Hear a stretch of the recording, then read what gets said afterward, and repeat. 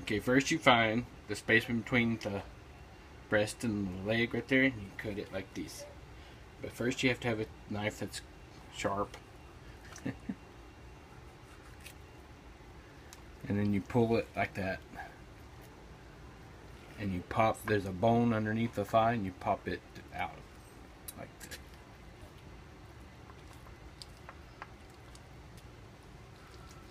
Kind of cut along that spot between the tail.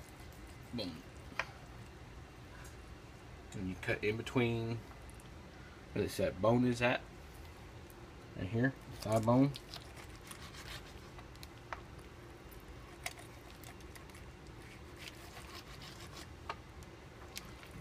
Flip it over.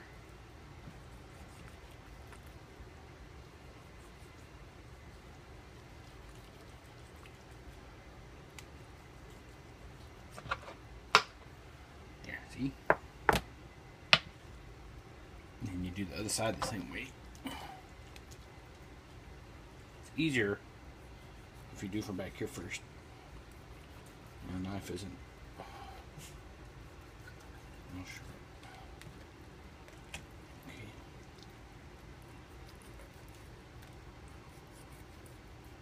Try to hold the skin so you don't lose all your.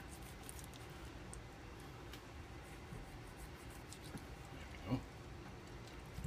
And just like before, you pop the thigh bone, and you can cut in between it.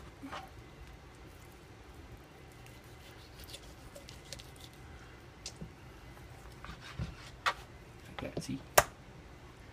And then you have you can feel a little space in between there. That's where you put your knife and cut right to the joint. See? There. And you have a thigh and a leg.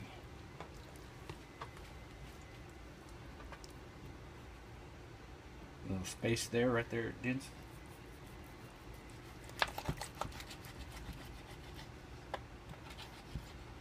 There you go. 2 thighs, 2 legs. Kind of cut too far of the dark meat right there. And then you take, okay, so you find that joint right there. You start from back here a little bit on the breast. Watch out for the skin, you don't pull it off. Right there. And see where the joint is? Just cut it away.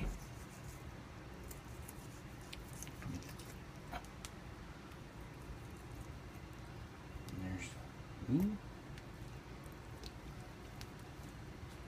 Same thing over here.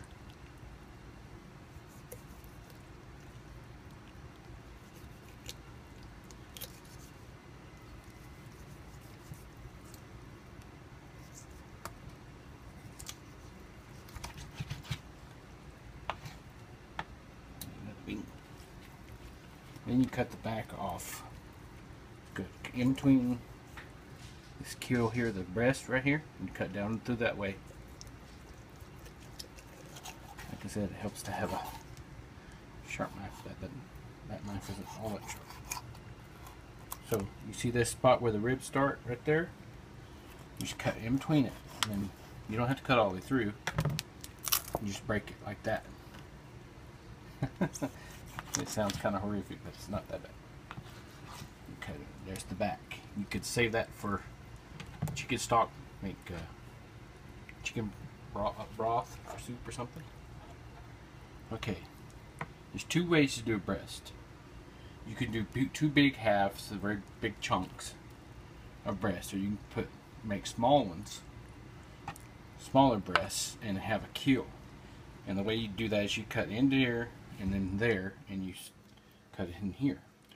Another way is to cut this bone out and around.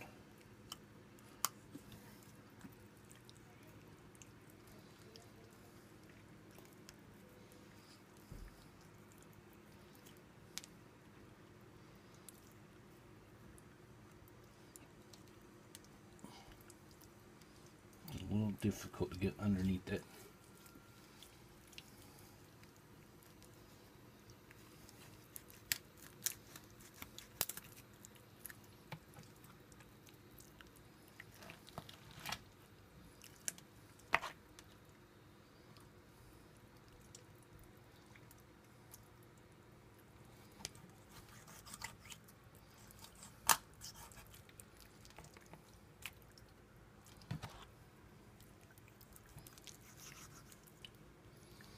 this is where it gets tricky because you want your skin left on your breast for flavor.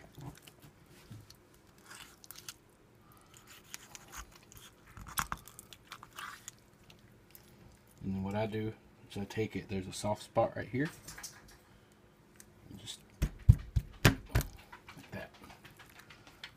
Just be careful your fingers aren't in the way when you get it out. There you go. Now, just like that. And then cut that right there.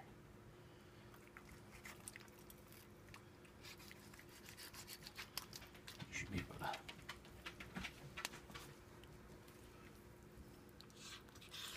cut it free. My knife is not real sharp.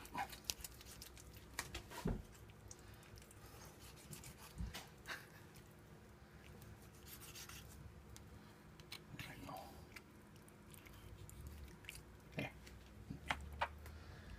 There's a little piece of white meat.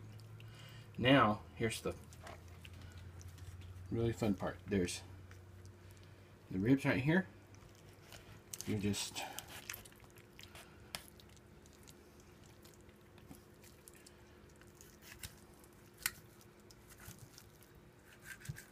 like that. Cut the meat away right there. Some people like to leave the ribs. I like to do that too. But you don't have to. It cooks a lot easier.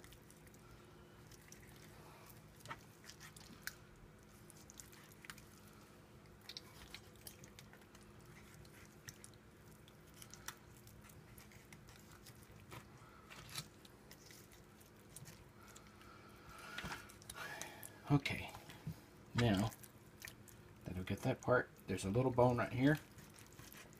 It's called the wishbone, and you cut through it. Here, it's now. There we go. See? And you can do this.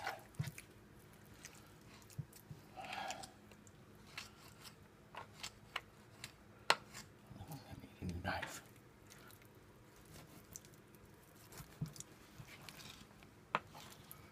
There you go, and then you can use that for your chicken stock. You can fry that if you want. So we got 2 breasts, and like I said, without a sharp knife, you lose some of your skin on there. But anyway, so there you go. So we've got 2 breasts, 2 wings, 2 thighs. Now, some people like to just split that and just cut it in half, and then you have 2 slices. The breast with the bone on it. I did it a little different this time. You can get some of this meat off and you can fry it. But that's it.